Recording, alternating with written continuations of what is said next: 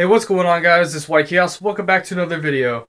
In today's video, I'm just going to be making another short vlog like I did the other day, saying that I can't record videos. So, I am currently in the process of getting Windows 10.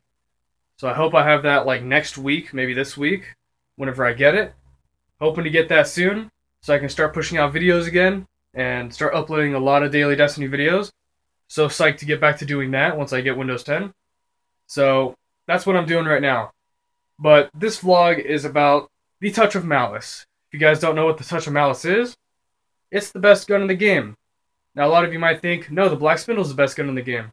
Let me tell you why that is not the best gun in the game, and let me tell you why the Touch of Malice is. The Touch of Malice is a scout rifle that has 11 in its magazine. Let me just show you right here its stats. I have it on my console right now. You see those stats? Pretty awesome, right? But it has 11 magazine, and it's got all these perks. I already maxed it out. You know, use like 30 mode of light to max that thing out within minutes. But you do need like 20 hadium flakes to actually upgrade the perks, so I had to go farm for that a little bit. Now, you might be thinking, what's so special about this weapon? It's the hardest one to get in the game. Why is it the best? Well, it's the best because once you're on the last bullet of the magazine, so you can shoot 10 in the magazine. Once you're on the last bullet, it's unlimited amount of bullets you can shoot. So you can just hold it down. It's also a fully automatic scout rifle too, so you can just hold it down the whole way through. Now when you're at the last bullet, you just hold it down and it'll keep firing that last bullet. Now that last bullet does double damage to enemies. Very good for Oryx, very good for the Daughters of Oryx.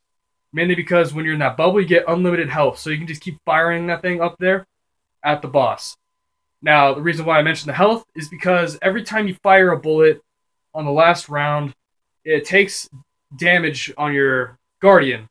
So I calculated it. You can shoot 31 bullets on the last bullet of the magazine before you die. If you shoot 32, you're dead. Now the reason why I brought up Oryx and Daughters of Oryx is because if you have a few people on your fire team with this weapon, along with another few people who have the Black Spindle, which I'll get to that in a second, you are just going to destroy Oryx and the Daughters of Oryx like nothing ever happened. You don't even need weapons of light. It's that good. Now, like I said before, it does double damage on the last bullet, so you're going to be doing tons of damage on Oryx and Daughters of Oryx. We did this the other day with 3 Touch of Malices and I think a Black Spindle. We just obliterated those 2 bosses. Really, we didn't even need weapons of light, but we just had it anyways for the other people on the team. So, I mean, it's a really awesome weapon. Now, this, indeed, I think is the best weapon in the game. One, because you just get a lot of ammo with it, and you can just keep shooting it with double damage at the last bullet. And 2, look at that. It comes at 310. So, yes, this is the hardest weapon to get in the game, but, you know, I still got it. I still wanted to get it.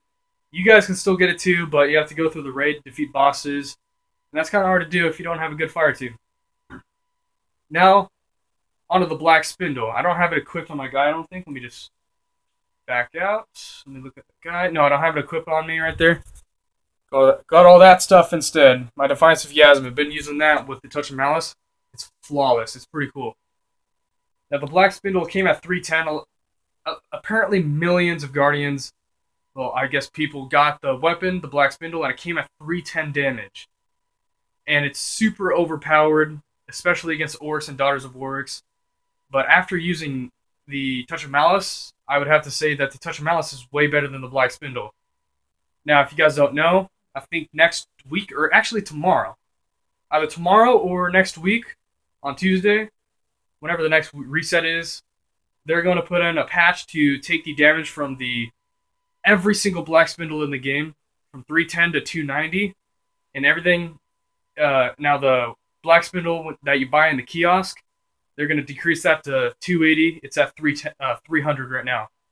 So they're going to have a major patch on that, and they're also decreasing the damage on that weapon. Now, there's no word on the Touch of Malice yet if they're going to do anything with that. Hopefully not, because that's a very, very, very difficult weapon to get. And, you know, whoever gets it deserves to have it. That simple. Now, that's practically all I wanted to make or talk about in today's vlog. I may do these daily. If you want me to do these daily, talk about Destiny and stuff like that, like what I've been doing lately in Destiny, comment down below, leave a like, and I will just make more vlogs, I guess, about Destiny. So that's it. Hopefully you enjoyed the video. Like, comment, and subscribe, and I'll see you guys next time for more. Destiny vlogs and content after I get Windows 10. Peace!